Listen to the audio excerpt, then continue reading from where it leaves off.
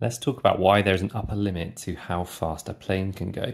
So in this question for GCSE Physics, it says an airplane accelerates from a low speed to a high speed with the engine at maximum power. Explain why acceleration is not constant. Basically, why is it not going to keep on accelerating forever?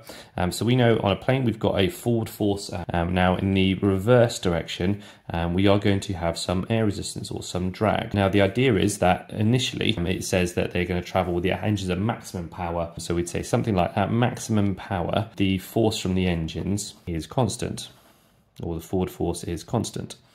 Now, after a while, the air resistance will increase.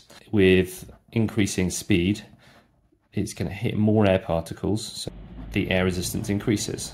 So as that happens, there's going to be a reduced or decrease resultant force.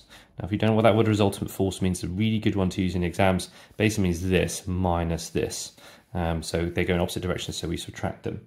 So resultant force is decreased. That's because the resultant force is the forward minus the forward force minus air resistance, or the difference between them, you could say.